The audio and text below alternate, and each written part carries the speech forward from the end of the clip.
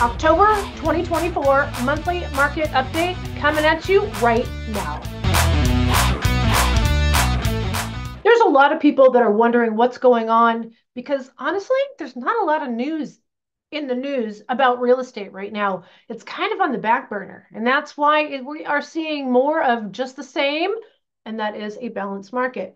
We are going to talk about the sources of information that you're collecting to determine if it's a good time to buy or sell right now. Some of those examples are going to be on the media. Let's look online, and we can look here at Economic Times, where they're talking one day about everything is going to be amazing, and then just a couple days later, we are talking about the world is coming to a crash.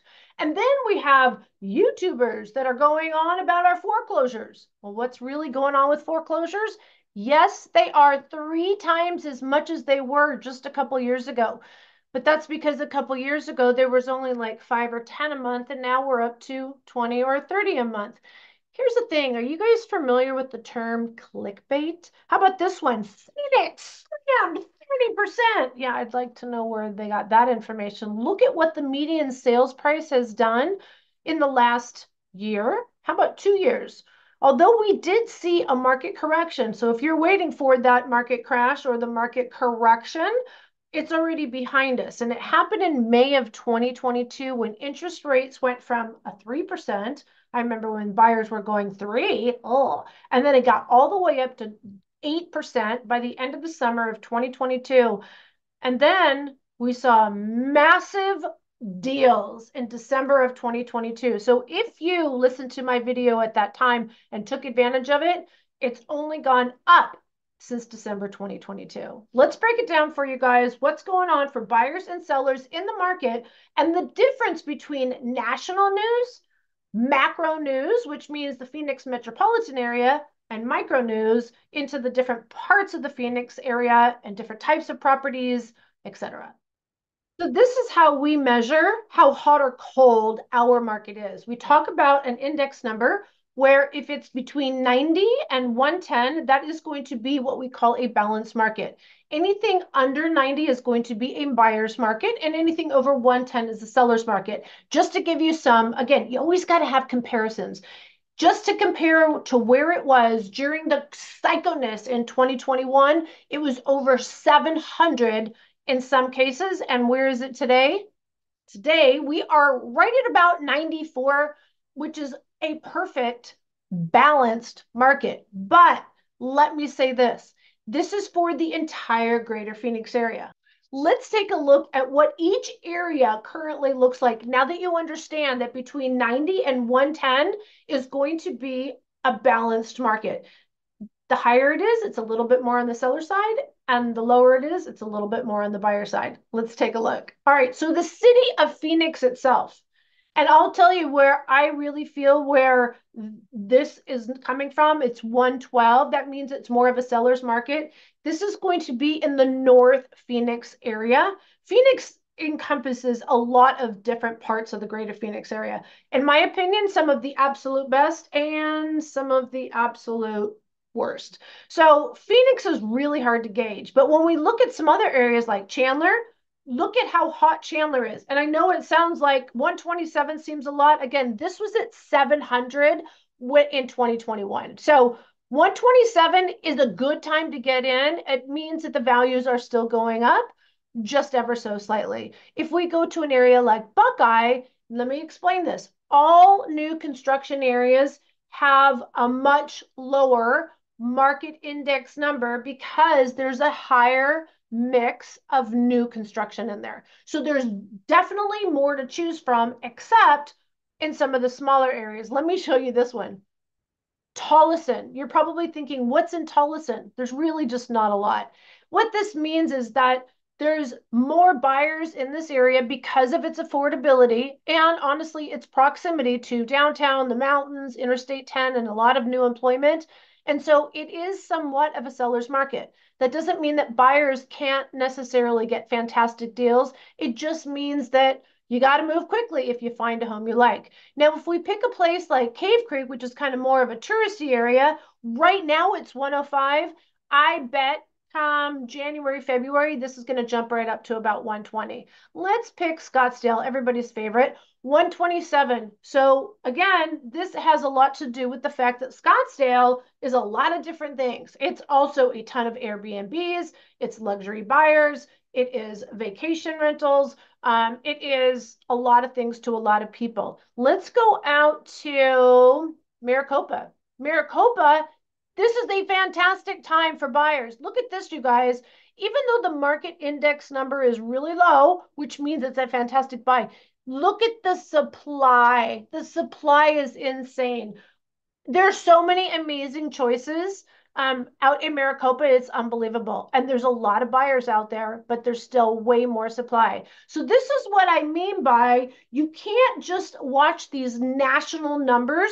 They vary greatly from every single city and every single price point. So that I don't make this video 2 hours long, we're going to break it down into a couple of little subsections. You're just going to have to give us a call to have more of a detailed conversation if you love it, this nitty-gritty data. But here is all the homes over the last many years, the monthly average under 2,500 square feet. That's 80% of the sales that we have in the greater Phoenix area. So it is the vast majority. And usually the homes that are above that price point are usually in the luxury arena, if you would. So if we look at these numbers and you bought your home in 2021, yes, you did still see an increase a tad bit in 2022, a 2023, and as we finish the year in 2024. So again, when people talk about prices declining, where we saw the decline was in 2022, and you can see that right here from September 22 to September 23, we did see a 1.7% when we look at the total year. And again, this is why you have to be very careful of the media source or the information source that you're getting your information. If you continue to use YouTube as your information source, be very careful. That's all I got to say. Not all of them have access to this exact data. And without this exact data, they don't have the correct information. I would say the majority of those foreclosures are probably people, one of two individuals, homeowners. Number one, they are people that bought their home in 2022 and they don't have enough equity over the last 2 years in order to sell their home and it not be an out-of-pocket expense. And so it's gone into the pre-foreclosure world, unfortunately. So you have that. And then the second is, I hate to say it, but strategic foreclosures. And we've always had those. I think that just became more relevant or prevalent when we saw the market crash. And there were a lot of people that just before this, they saw what was happening. And so they mortgaged their home as high as they possibly could. They moved that money somewhere else and then they walked away. But either way, those are homes that have very high mortgages tied to them. And that's why there's still not a lot of great deals at the courthouse steps. And I'm not going to say there are none, but it's only a handful or two every month. And so for investors, there's very few in our market right now. Definitely not Wall Street. If we also look at like how many days are on the market before we go under contract, the median, again, this is the median, so half are above and half are below, 31 days. Does that mean after 31 days that the seller is desperate? No, but this is more information for a seller so that when they are taking a listing, they understand what they can expect. Because I'll be honest with you, it's kind of stressful to be a seller right now because again, everybody has a short-term memory. If you're selling your home, and the typical here in the greater Phoenix area, people here only hold their homes like 4 to 7 years. We will see a longer duration now because interest rates are nowhere near the majority of the homeowners here in the greater Phoenix area. But typically it's 4 to 7 years. So if you're buying a home today, the last time you bought a home, you had to move pretty quickly, right? And so 31 days seems like forever. Weekly reductions, weekly price reductions are very synonymous with, again, we talk about the other two times that it's been a fantastic time for buyers. Again, when you look at just last year's numbers, Yeah, we're up. But if you go back 2 years ago, we're way down. If you go back several years, we're normal, guys. So if you look at the leading indicators as to why prices would go down, we're already past that. And let me tell you how the sellers have sustained this. And this again is on a national way, and it has to do with concessions. And this is what I mean when I tell people, if you're not the perfect buyer, this is the perfect market. Meaning that when interest rates come down, we have more buyers in the market that have 20%, that have over the 300,000, household median income. So you're not competing with those buyers. Right now, more than 55% of the transactions in the greater Phoenix area have some sort of concessions. Now, that doesn't mean in every single area, and that it doesn't mean in every single price point or in every single home, but this is what the average is. Going into the market today as a buyer, you can expect absolutely a seller to buy down your rate and pay for your closing costs. Maybe not entirely. So, like I said, it's not in every single area. Here is a little bit of a breakdown based on price. If you look at the vast majority of the homes that are currently receiving the most concessions are between $250,000 and $500,000. That is all over the greater Phoenix area. There's different opportunities absolutely everywhere. When you start to get into the luxury market, that doesn't mean that you still can't get concessions. We had a client, it completely blew him away at a 1.2 price point. We got 2% towards closing costs. Crazy, right? No one wants to waste money, and sellers know right now this is what it takes to sell their homes. Price negotiations, again, a lot of people are thinking that though the list prices are coming way down and prices are going down, those are list prices. We actually, as a whole, the greater Phoenix area, are just shy of an average of 98% to list price. And if you go back again to what? 2018, that's exactly where we were. That's a normal market. That's a good normals market, to be honest with you. All right, guys, let's wrap this up. What's going on right now for buyers? I can tell you, average sales per square foot year over year is pretty much flat. This is great for a buyer, not so much for a seller. Again, real estate is a long-term hold. It's not supposed to be only 2 or 3 years. And in this kind of a market, we're probably looking at 3 to 5 in order to get enough appreciation, pay down your mortgage so that you can sell your home and have a little bit of equity to parlay it into the next community, into the next home. Median sales price is actually going up. So again, those of you who are waiting for the market crash, it's already behind us.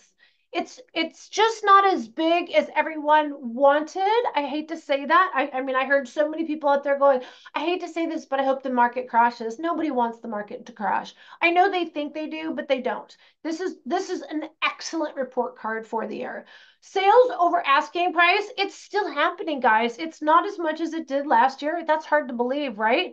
Homes that are in the best condition, are priced well, are still receiving multiple offers, but they're still giving concessions. That's again, you guys, great time to be a buyer. I can't even tell you. But there are still some homes that sell over asking prices. The seller concessions have increased not only the amount that they're going to receive, but the volume of transactions. So a higher percentage rate of buyers are receiving those services, the assistance. And then, of course, the days on the market before contract. It's good for buyers. I hate to say it, but it stresses out the sellers a little bit. So when you come in with an offer that's not necessarily perfect, like it might be at list price, but we're asking for a lot of closing costs, or it might be a little bit lower than list price with a lot of closing costs. I am telling you, we have been getting our clients the most amazing deals, and they are only going to get better between now and the end of the year. My prediction for the first quarter is we're going to see, at least in January and February, we're going to see a lot more of the same. We're going to see more listings and we're going to see more buyers, and it's just going to kind of both come up together. What will happen in the March, April timeframe traditionally is when we have the highest cost per square foot and when the median price usually goes at the highest for the year. I anticipate that that will also be the case. and we'll just see it a little bit later in our buyer season, like I said, in the March, April, May timeframe. And for the buyers, if you're looking for that next window, if December is too soon, the next window is next summer. All right, guys, thanks for chiming in. And if you are wanting to have a more detailed conversation on price point, square footage, get the data, look at some of these charts, just give me a call. We'll set up a Zoom meeting and we'll look through this together. I'm a numbers girl and I look forward to hearing from you. Whether you're thinking about buying right now or in the next year to 18 months, give us a call, shoot us a text, send us an email. These nights or weekends, we got your back when moving to Phoenix, Arizona. Until next time, see you.